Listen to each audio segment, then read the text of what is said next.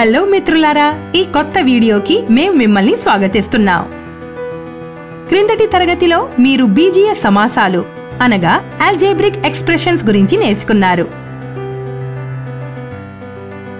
ఈ వీడియోలో మనం వాటి కారణాంక విభజన ఫ్యాక్టరైజేషన్ గురించి నేర్చుకుంటాము.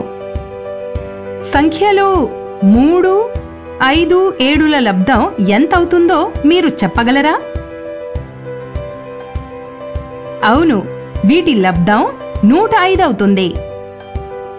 మీరు చూడవచ్చు, 3, 5 మరియు 7 సంఖ్య 105 యొక్క కారణాంకాలు అవుతాయి. మరియు ఈ విధంగా మనం 105ని కారణాంక విభజన చేశాము. దీన్ని బట్టి ఏదైనా సంఖ్యని దాని కారణాంకాల లబ్దంగా రాయడాన్ని కారణాంక విభజన అంటాము అని చెప్పవచ్చు. ఇక్కడ గమనించదగ్గ విషయం ఏంటంటే, మనం సంఖ్య 105ను 21 × 5 అని కూడా రాయవచ్చు. కాబట్టి 5 మరియు 21లు కూడా 105 సంఖ్య యొక్క కారణాంకాలు అవుతాయి. ఆలోచించండి. అవును, ఇవి కూడా కారణాంకాలవుతాయి. కానీ కారణాంక విభజన పద్ధతిలో కారణాంకాలను అవిభాజ్య రూపంలో అంటే ఇర్రెడ్యూసిబుల్ రాయడం అవసరం. అయితే రండి, ఇప్పుడు మనం ముందుకు వెళ్తూ బీజీయ సమాసాల కారణాంక విభజనని అర్థం చేసుకుందాం. రండి, ఈ బీజీయ సమాసం 3Qని చూద్దాం. ఇది ఏ రకమైన బీజీయ సమాసమో మీరు చెప్పగలరా? మనం చూడవచ్చు, ఈ బీజీయ సమాసంలో ఒకే పదం ఉంది, అంటే ఇదొక ఏకపది అవుతుంది. ఇప్పుడు మీరు ఈ పదాన్ని కారణాంక విభజన చేయగలరా? అవును, మనం పదం 3Qని 3 × Q రూపంలో రాయవచ్చు.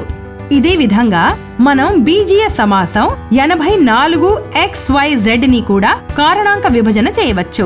మనం ఈ సమాసాన్ని 84 × X × Y × Z అని రాస్తాము. ఇక్కడ 84 ఒక విభాజ్య సంఖ్య.